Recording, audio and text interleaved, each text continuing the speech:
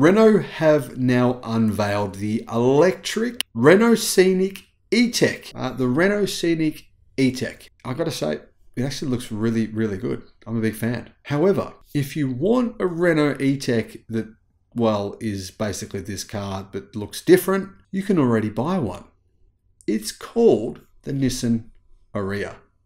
Hello, my friends. Welcome to the channel. It's great to see you. Thank you for tuning in. My name's Sam Evans.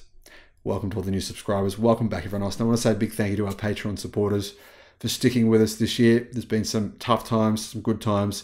It's been a rocky year. It's been one of the, in some ways, a year from hell. In some ways, it's been great. It's really been up and down. So just want to say thank you, Patreon supporters, YouTube members. If you want to be a YouTube member, you can get access to our videos in advance.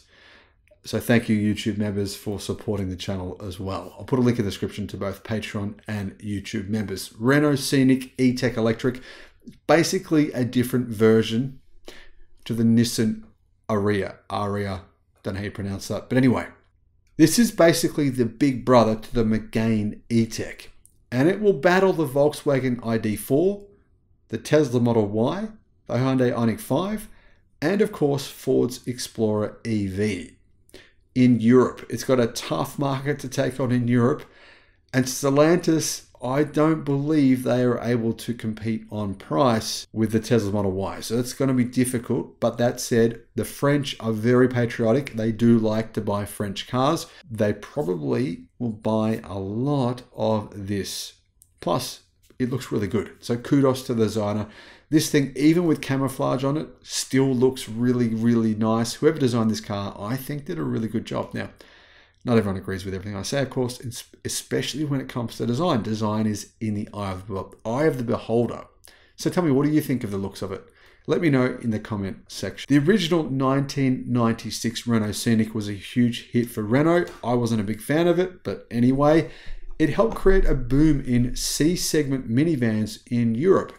They began to fade, according to Car Scoops, with the arrival of similarly sized crossovers and SUVs a decade later. Since then, it's been SUVs and crossovers all the way. They are just taking over the market. Of course, Renault know this, so they made the Renault Zoe. Of course, Lucid know that the globally crossovers and SUVs are booming, so they made a sedan. Weird. Anyway, yeah.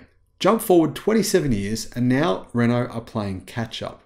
They are, big time. The automaker is trying to reinvent itself with the Megane E-Tech and the Scenic thingy E-Tech. And I gotta say that this will sell pretty well to buyers who don't really care about price, want something from Renault, and love the looks of this vehicle. So, what do we know about it? Well, we don't know exactly what's under the hood, but we know that it's going to use the CMF EV platform, and we know it's going to be similar in spec to the Nissan Ariya. And we also know what powertrain the concept had. So it's a pretty good chance the concept's powertrain will actually carry over into the production spec vehicle. The concept had the Megane drivetrain, which is front-wheel drive.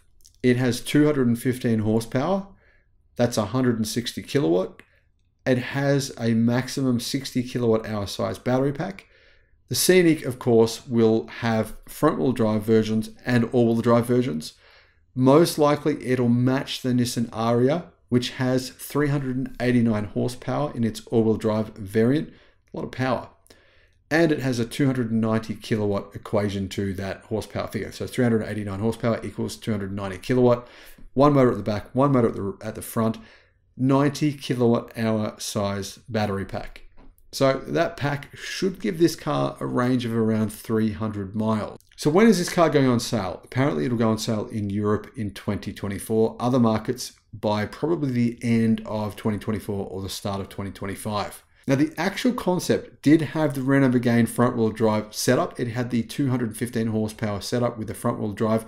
But also there was a bizarre vehicle as well. There was also a range extender hydrogen fuel cell version generating 21 horsepower or 16 kilowatt with a 40 kilowatt hour battery. The hybrid setup allows the vehicle to carry twice as light of a battery for the same range.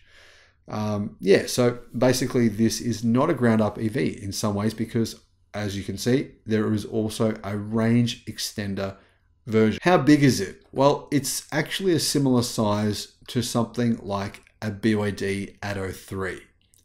And of course, that means it's smaller than most of the competition. As in, the ID4 is bigger than that. Tesla Model Y is quite a bit bigger than an Atto 3. So it's sort of considered small to medium size crossover.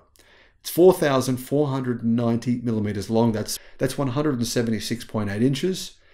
But that makes it quite a bit bigger than the Renault Megane, which is a similar size to the MG4 and the BYD Dolphin. The Megane is 4,200 millimeters long, or 165.3 inches. Of course, you can see the roofline of this vehicle is also a bit higher than something like a Tesla Model 3 or a BYD Atto 3. So you're probably going to get a fair bit more space in this car versus the smaller Megane. How many seats will it have? Well, obviously a car this size won't fit 7 seats, so it'll be a 5-seater.